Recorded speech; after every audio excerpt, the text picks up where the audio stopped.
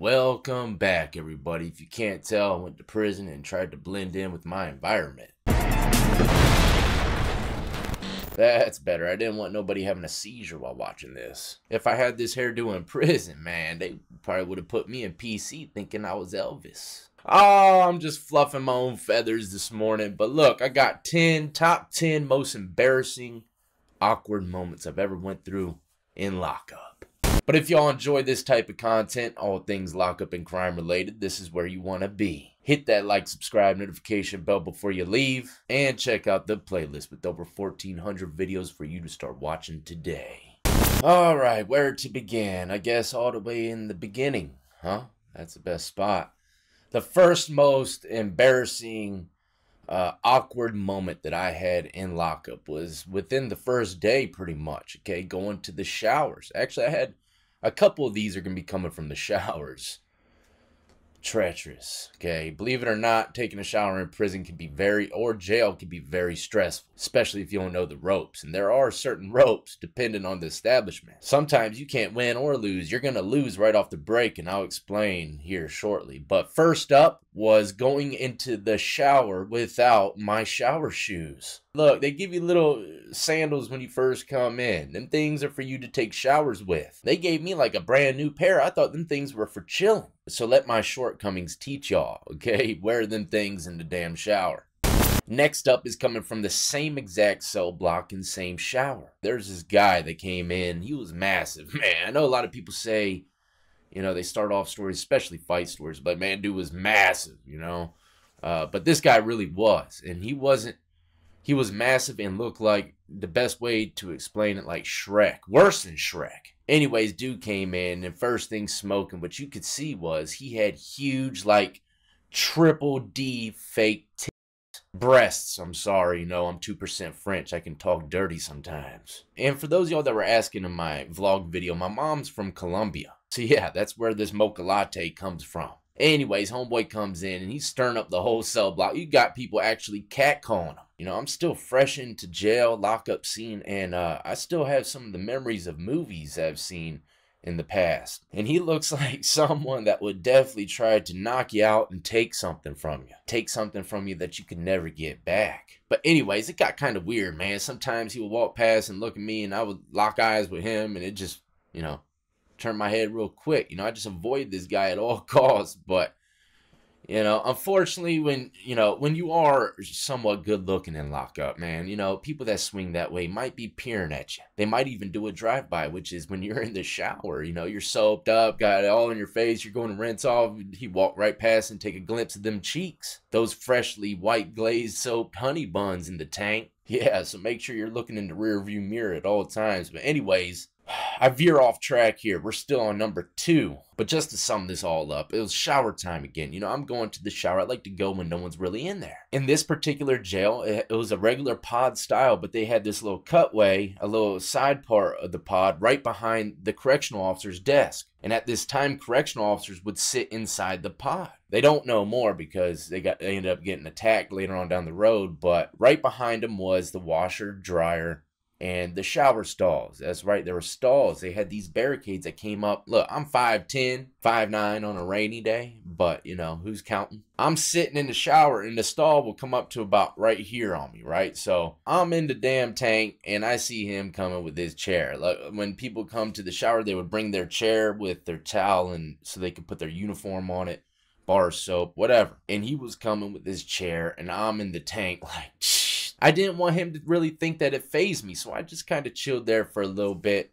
Not too long, but he got into that damn shower stall, okay? And it was probably one of the most awkward moments because all I had to do was look this way, and there's going to be massive breasts directly in line for me to suckle. That's number 2, awkward, weird moments I had in lockup.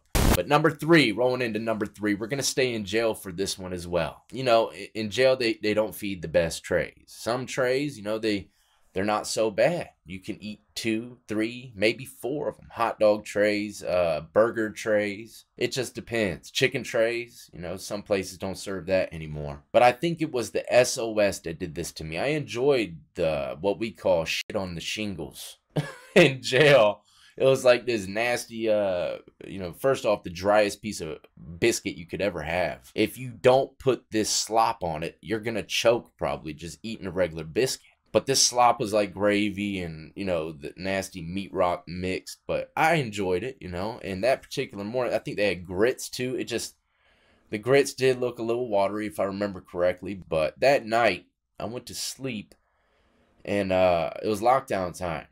And, you know, sometimes you got to pass gas, right? You got to pass gas in jail. You try to do it respectfully. But at this time, I had rapper Mike, I think, in my cell, right? So I wasn't respecting nothing. I was just blowing ass anywhere, anyhow. So I get up off my bunk to take a piss. And, you know, I've been gassy all night. I've been letting them loose. So, you know, this particular time, I was getting gassy as I was going pee. And fellas, ladies too, y'all know it. Sometimes when you go number 1, you let a little air out the tank. I did, but it wasn't just air. It was like water. Man, I didn't know what to do. It was lockdown time. I had to get in that tank, so I started screaming, man down, man down. That's the only way they'll come in. I had to get the guards in there. I said, hey, man, look, you got to listen to me for real. Listen to me. Because, you know, these guys, they get game ran on them 24/7, disrespected. So they'll listen to what you have to say for a split second and walk off and don't give two shits. But luckily, I think these guys knew I dealt with a little bit of principle, right? And, you know, if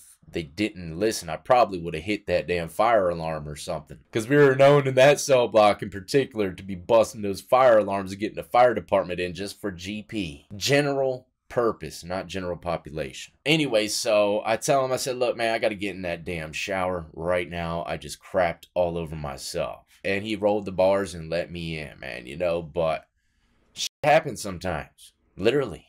Now rolling into number 4. One more coming from jail, I believe. And trust me, I got a ton of embarrassing and wild moments coming from jail. But these are my top ones. The first time I ever got locked up. Okay, we're going to move into the prison side of things here in a second. Anyways, I was in the same style cell block as the story before. But I'm in a different one and I'm outside of the cell this time. I'm on the boulevard on this little plastic boat. And once again, I wake up in the middle of the night to go take a piss. When you sleep on the boulevard, you go use the community toilet and the shower. At any time, you can use it. That was one of the benefits of not being locked in the cell. Not to mention, they had a shower curtain that was like made out of this thick plastic. I used to roll it all the way up, make a long, like, shaft.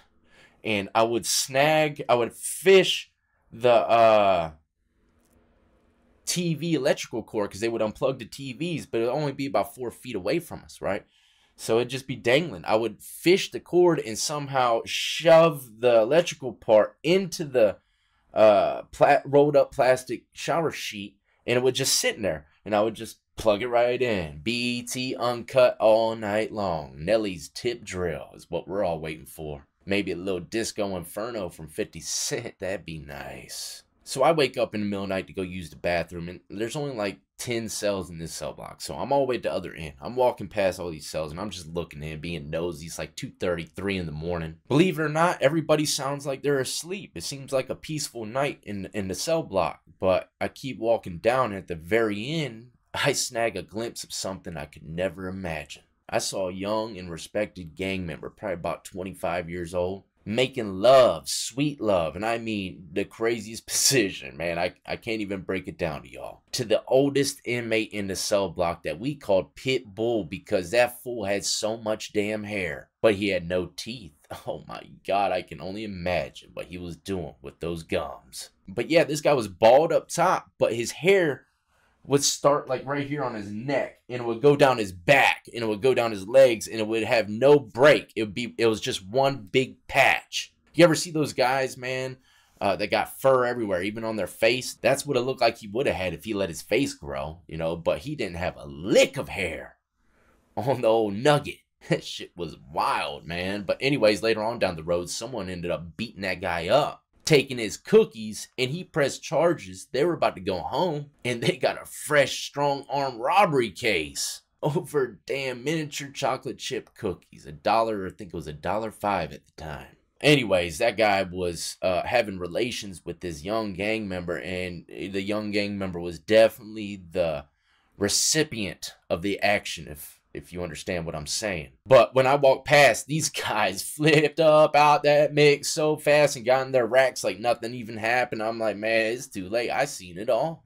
Anyways, let's run up out of jail and step into the state penitentiary. I think we're on number 5, right? Number 5. 2 of them are going to be coming from the shower room. Okay, like I said, sometimes it's a lose-lose situation. I came from a jail where you had a shower curtain. You know, you could bathe in there butt naked if you want to, in peace, because it's a single shower. Well, even in jail, I would wash my clothes in the shower. So sometimes I would wear my boxers and just wash them as taking a shower, and that's how most people did it. But we were never in a group setting, so I didn't know how to handle group setting showers. Anyways, I'm going to prison, a dorm, and inside the dorm, the shower room is massive. No barricades, nothing, just a bunch of damn shower heads. And I'm like, oh man, how am I gonna finagle this one? Look, by no way am I ashamed of my manhood. I just was not used to taking a shower in front of a bunch of other people. It was crazy. So within the first day, just seeing the movements of the facility, I figured the next day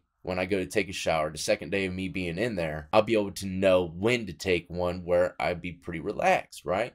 So it was yard call. And everyone went to the yard, and I went to the yard for a little bit, but they have these gate breaks. So I took the gate. I said to myself, I'll take the gate break early, and the traffic in the shower is probably minimal. Keep in mind, there's like over 200 people in this damn dorm, man. It's a ton. They're all working out, you know? And so I go in, I get my shower stuff, I rush in there. There's no one in there. I'm like, man, this is nice. So I do what I know, right? And I'm showering, and I'm cleaning my boxers at the same time, not knowing they got washer, dryers, and a laundry guy, and all kinds of stuff in this dorm. But so I'm in the shower washing these puppies, and all of a sudden, I guess they closed the yard. Man, oh man. The flock of naked bodies that came my way is unreal, y'all. And what made it even worse is I'm the only one in there with boxers. I look like a soft-ass little bitch. I know some places, look, I went to other prisons where these guys literally showered in their boxers. But this damn prison, everyone was ass naked. I'm going to have to drop these drawers, man. I have to make it look like I was just washing them and then drop them while everyone's in here. I can't just dip, right? And that's what I do. I drop the drawers. And it was one of the most awkward, weird moments, man. You don't know what to do. You just keep your look straight. You might look left a little bit, right a little bit, and that's it. But you never look left, right, down. This ain't no cheat code here, man. You ain't going down at all. No, sir. So I didn't have no issues with it. Once I took my boxers off, I think they realized, oh, he's still in the jail mentality. But I went to a prison later on, and they were all showering with their boxers on, so I knew it was just up to the establishment, which is weird to me. You would think that'd be universal. Now, look, let's think if I were to have gone in there butt naked and everybody came in there washing their stuff with their boxers on. Everyone would have thought, man, what's wrong with this guy, man? He's running wild. So that's why I say sometimes it's a lose-lose situation. Don't matter which way you go. It's a toss-up. But that was number 5, my first experience inside of a dorm-style shower. Number 6 is coming from the same exact shower, okay? I went into I'm going to be quick about this one. I'm not going into depth and detail. But keep in mind, I'm seeing a lot of things in prison that I haven't seen before. So like I was saying, I was going to the shower, and I'm used to things now, right? I'm getting a swing of things. Except for this, I had to actually ask my homeboy what the hell this cat was doing, and he broke it down for me. But I went in there, and one of those cats that was known to have a boyfriend was in there squatting Desert Eagle style, and he was literally cleansing himself in the shower, right? I didn't know what to do.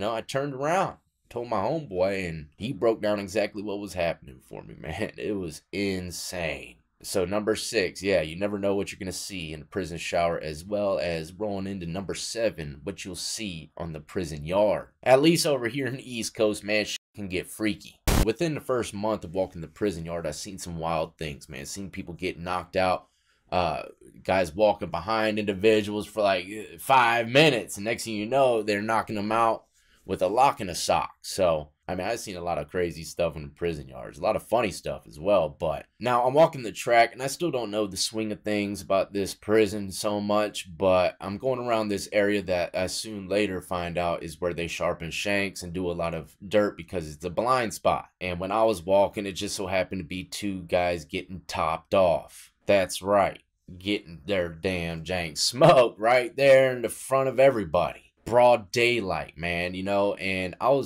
ain't gonna lie, I was in complete shock. I didn't know what was going on. I thought maybe it was a new exercise or something, you know, on their knees doing something weird. So I had to look a little closer. You know, my vision's pretty damn bad. I didn't have no glasses at the time.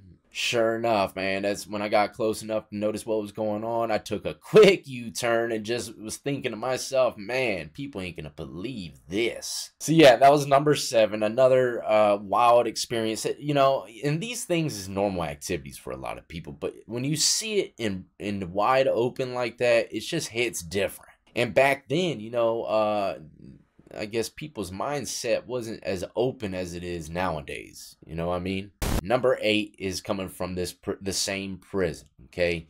I was in a cell block, and there's this guy in there.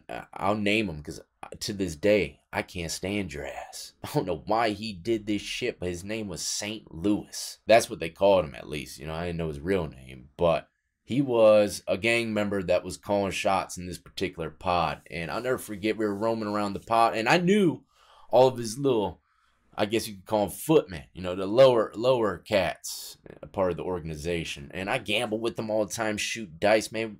We kicked it almost every single day, especially me and this one cat. I think his name was Dre. But yeah, I knew these cats, and I spent a lot of time with them, even worked out with them. Good people. Part of an organization, though. Keep in mind, it could go either way. You gotta be very careful, though, dealing with these individuals. Because even if you're kicking it with them every day, they could get you know, the call for them to put in some hands on me, and they ain't gonna say no. They're going to do as they're told. So it's always a risky business dealing with them individuals. And I've seen that happen firsthand. But we're roaming around the pod. It's not on lockdown. A big hat comes in, which is like a sergeant or lieutenant. They come in with their Marine-looking hats, you know. And they'll have a couple COs with them that got like regular baseball caps, right? So they come into the cell block and they pull that St. Louis cat to the side and take him to the top tier to his cell. They search his cell and they find a shank. So they cuff him up, and the unbelievable happens. As they're walking him out to the sally port to take him to the SEG unit or whatever, he screams out to his little soldiers that I'm the one that told the COs about his shank. I had no idea anything about this damn cat. Nothing about this guy, right? Nothing. But those guys start walking my way and coming up the stairs all fast, his little foot soldiers or whatever. And, you know, I tell him straight up, look, bro, you know damn well I would never do something like this. I don't even deal with that cat, man. Y'all know this. So I plow through them, man, before they can even react. The good thing is they didn't start stomping me out immediately, right? They're actually listening to me. So I run down the stairs, and the only thing that came to my mind to guard myself is scream back at him, you're full of shit. I ain't say nothing about you. And I was saying some disrespectful stuff, but I mean, I had to stand up for myself, right? What would you have done in that situation, man? It was a very, very awkward, scary situation because I literally had nothing to do with this, man. I was just bidding, you know? He had to have just used me as a scapegoat. He was probably going to get got by his own people, but it was complete bullcrap and it amounted to nothing. I went right about my business and never heard about that guy again. Very strange situation, man. I'm not going to lie. Now rolling into number 8. I hope we're on number 8. Y'all know I do tend to lose track sometimes and veer off the course. I had a new cellmate. New cellmate comes into the cell block and, you know, we get to know each other. We become pretty good friends. And as a matter of fact, I knew his little brother from high school. So immediately we kind of connected, and he knew my brother too that passed away. Rest in peace, Mike. But we start opening up to each other. And keep in mind, this is my cellmate. I got to live with him every single day for a certain amount of time, so I get transferred or whatever. And we get to know each other a little bit, start talking about our family members, and he realized, that's how I realized he knew my brother. And then he starts opening up and showing me pictures of his wife. So I look at the pictures and immediately I'm like, oh, shit. I was smoking his old lady's boots well before he broke them in. All I said was, man, she's very pretty. You're a lucky guy, bro. You know, I mean, you ain't gonna say nothing to him about that. That's disrespectful as hell. But that's why I never showed people my old lady's photos, man. Not only could they take the image and run with it to the shower or something, you know, a quick visual save, maybe sketch it out later and use it for the next 20 years. I don't know. I just don't show my photos. But yeah, this could happen as well, man. Show a person a photo and not know that, you know, someone else was sleeping with your old lady well before you fell in love with her. So that was a very awkward moment, man. You know, every time he mentioned her, you know, oh, why isn't she answering? I just want to say, man, maybe she's sleeping with someone, you know, you never know. Next up, number 9, and this is definitely an awkward one. If you've done enough time in prison, chances are you're going to run into this situation. Look, I was a people's person, especially on my first bid. You know, I was in the mix a bit, dealing with everybody, all kinds of walks of life. And the first time this happened to me was actually on the softball field. You know, some prisons actually have baseball fields and bats, gloves, all that stuff, right? So they had teams in this particular prison, and we would go from unit to unit, playing in the little championship that they created or whatever. But the housing unit that we're going to play against actually had some buddies of mine that used to be in our unit. They just got in trouble, went to the hole, and they put them in a new building. So after the game, they actually won. Their team was really good. But at the end of most baseball games, you know, you line up and you walk and, you know, give a person a little high five. Good sportsmanship type of thing. You know, they still do it to this day. And I was looking forward to talking to my homeboys a little bit, but they started off with a little bit of drama, right? They said, hey, man, so you got some new players on the team, because they knew all the players that used to be on the team. And just so happened, one of our newest best players, shortstop, he said, hey, look, you know, I'm just letting you know,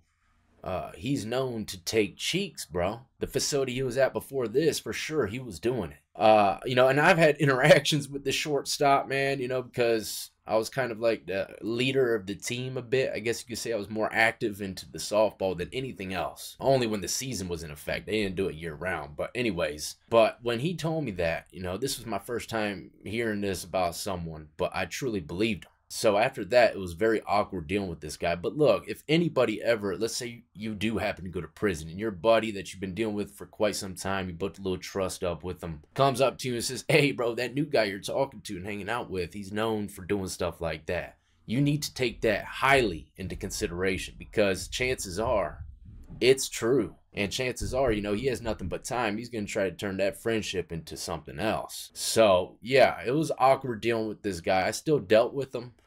But it wouldn't be the last time something like this came my way. There was a few other people that I had at the poker table, and, you know, someone would come up and say that the same type of stuff about him. And, you know, you just got to play your cards right. But that's number 9, and it's a very real reality of the penitentiary. Number 10, and this one, man, you know, we gotta drive all the way back to when I first got my charges and I was going in and out the court system. Oh, man, I don't think I've ever told this one on the channel, but okay, when you go to court, you have to go in these holding tanks, and these holding tanks, they never have toilet paper, never. And they slam the tanks with like 20, 30 people. It's only built for like 4. And I remember I was facing abduction, man. I was farting all morning, nervous as hell. And it was the second part of my trial. So the judge actually, he continued it. He didn't do this. He didn't, you know, say if I was guilty, innocent, or anything. He continued it till the weekend. So I had all weekend to sit in the cell and ponder if the judge is going to believe what I said or what they said. So my court date comes around, man, and I am so nervous. I ain't slept at all those days. You know, I could possibly get out when I'm 60 years old if I'm found guilty for this. So I couldn't find joy in anything, okay? Music, TV, nothing. With that in the back of your head, you can't enjoy shit. 18 years old, man, I had my whole life in front of me, and it could be all gone within a second, you know, and I'm gonna find out today. So I'm in the holding tank, man, and I couldn't hold it no more. I had to go. And I'm like, man, I'm sorry, fellas. I'm so sorry, because it's slam packed in there. We're in there like tunas. But I gotta drop this damn deuce, fellas. Watch out. In the toilet seat, I'll never forget. Remember, there's no toilet paper in there, so we couldn't clean off the toilet seat. The toilet seat had shit on it from God knows where. But I can't just crap myself or crap on the floor. So I sat on that jank raw squirrel, rode that silver bullet, dirty silver bullet, and I dropped one of the most explosive damn dumps ever, and it stunk so bad. Look, that ain't even the worst part. Okay, keep in mind, There's guys all in the cell, so they're griping. They're like, "Oh my God, bro, what the hell? What's wrong with you? What have you been eating, man? You're nasty. This is sick." They start banging on the cell doors, and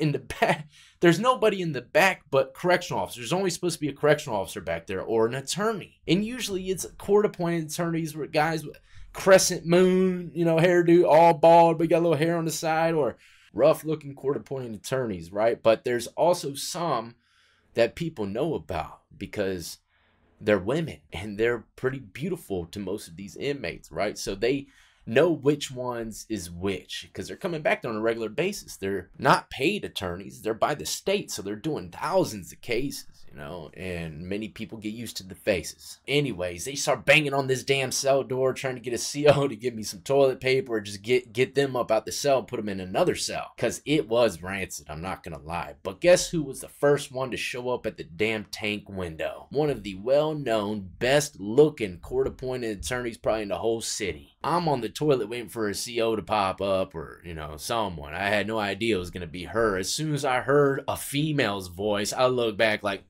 she's looking right at me. I'm like, oh. Keep in mind, I'm still got to go to trial after this, right? The end part of my trial. But guess what? There's light at the end of the tunnel, ladies and gentlemen.